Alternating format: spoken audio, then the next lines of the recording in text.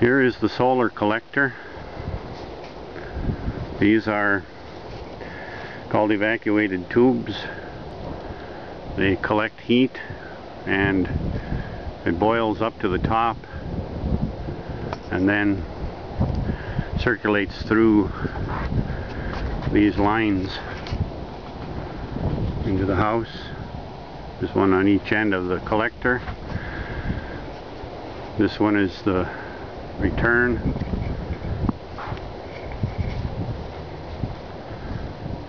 These tubes stay cool on the outside.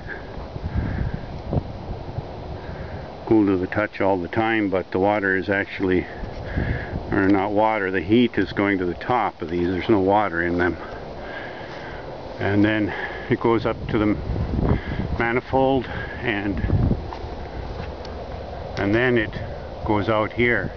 I also have under the insulation here a temperature sensor to see what the temperature of it is here, and I showed that in the other video. But there's what it looks like. Pretty simple to put together.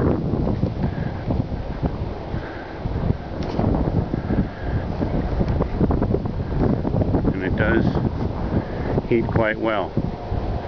And this is a mostly cloudy day. And in the other video I showed what the temperature is here at the header. So there you have it.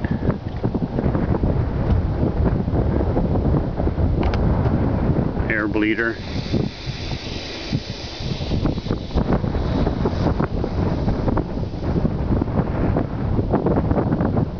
Gets rid of excess air that comes out from the water. And